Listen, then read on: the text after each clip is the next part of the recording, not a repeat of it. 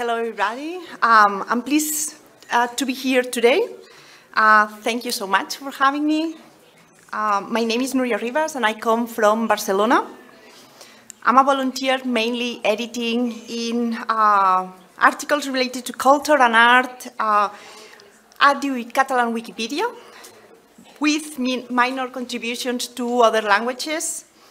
Currently, I'm a board member of Amical Wikimedia at the Catalan Wikipedia, and as I work as an adjunct lecturer at the arts department at Universitat de Barcelona. And I come here today to share some thoughts about my experience using Wikipedia as a learning tool, as a class exercise.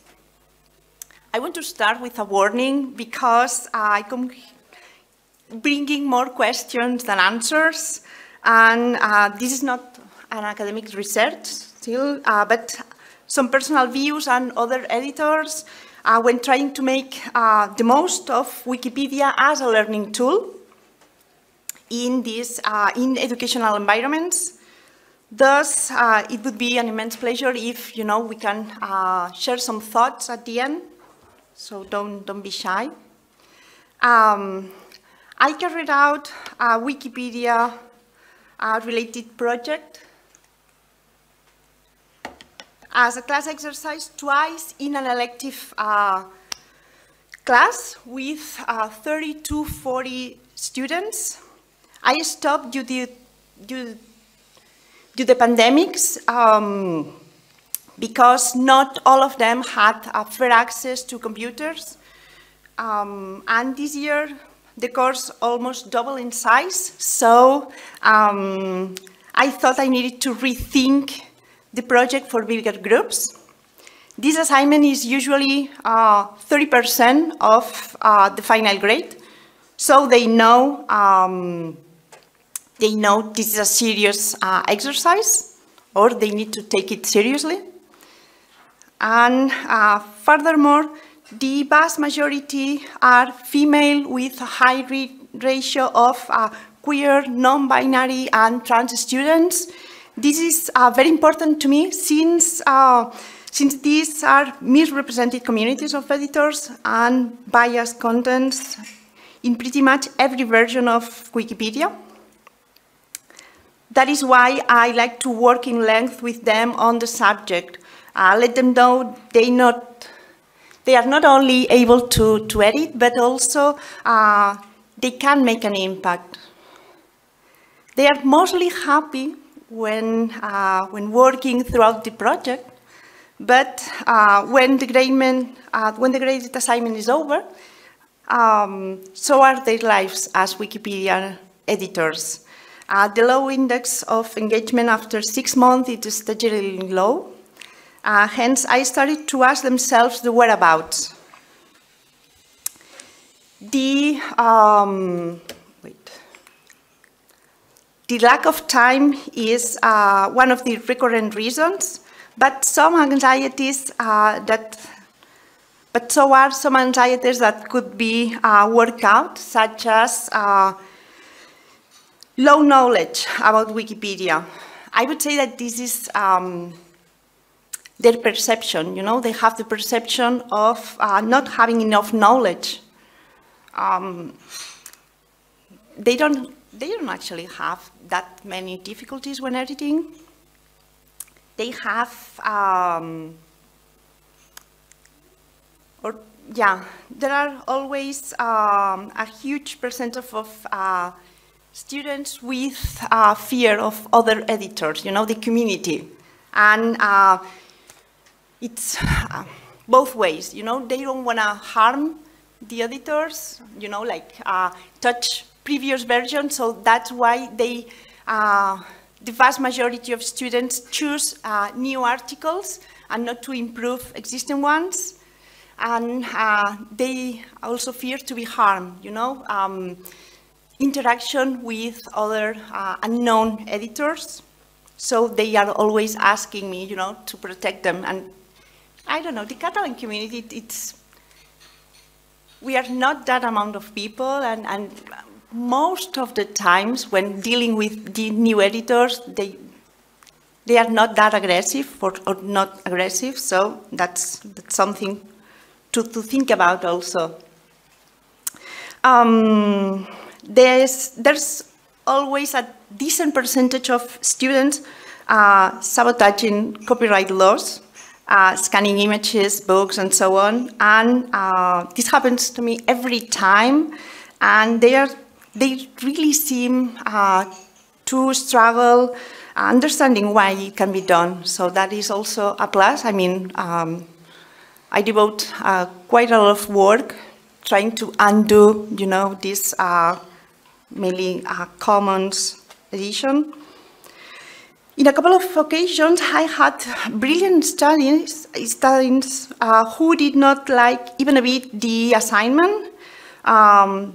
They are not usually shy in oral presentations, but they had issues working with wiki environment. Thus, my guess is that they had suspicions over sharing their knowledge out in the open.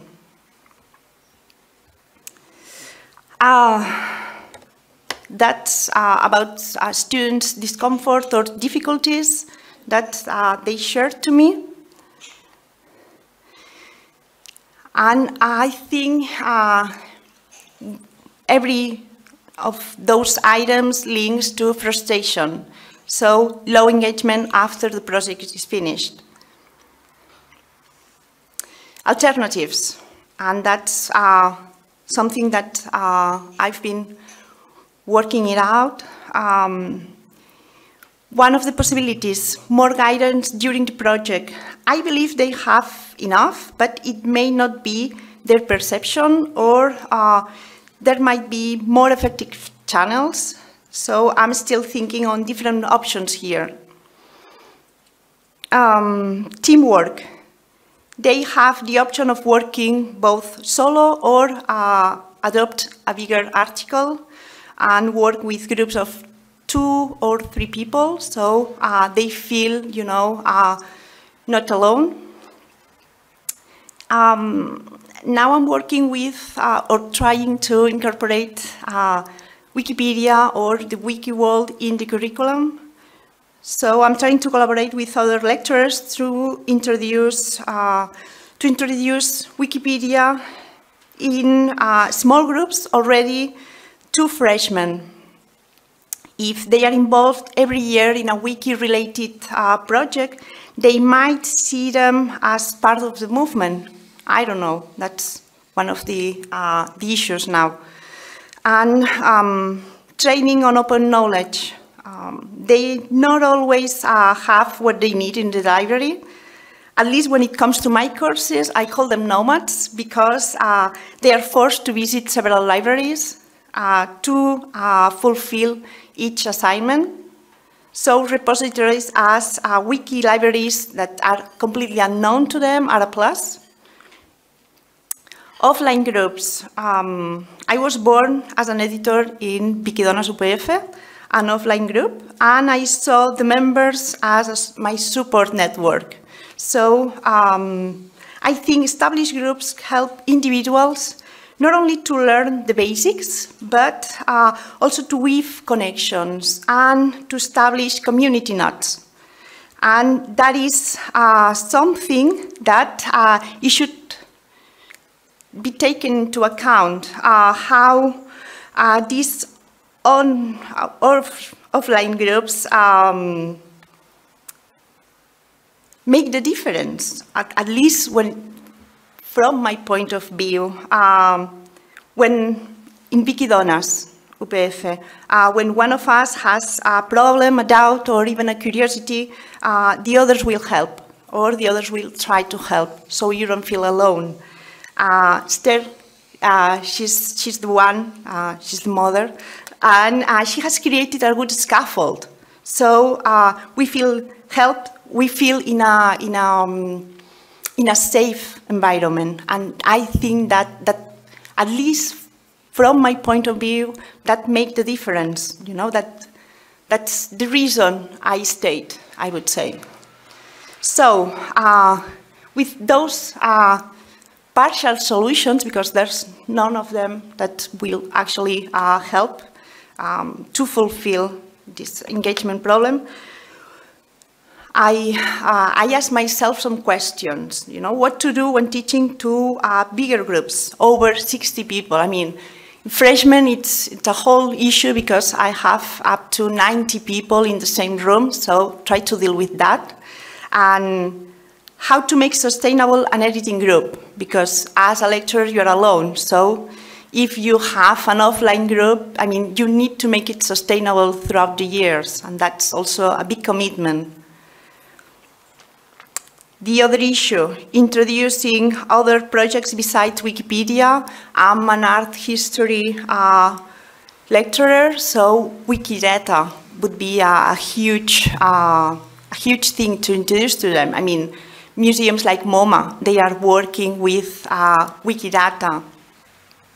And last but not least, how to seduce my peers or trick them into make this leap of faith that is involved themselves in the Wiki movement.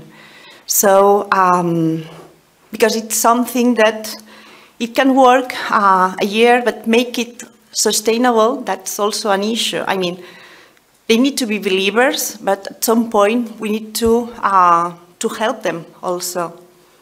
So, I would say that if the lecturer is involved in the project, that would make easier for the students, to follow and to maintain their appeal for Wikipedia, because they are all using Wikipedia in their daily basis, but they rarely ever keep editing. And that is something that really bothers me, how to deal with that. I don't know. I don't know if you have any thoughts on that, or if I mean, I'm not asking for a solution, but I don't know. I would say if you have any points of view, any thoughts you might want to share, the floor is yours.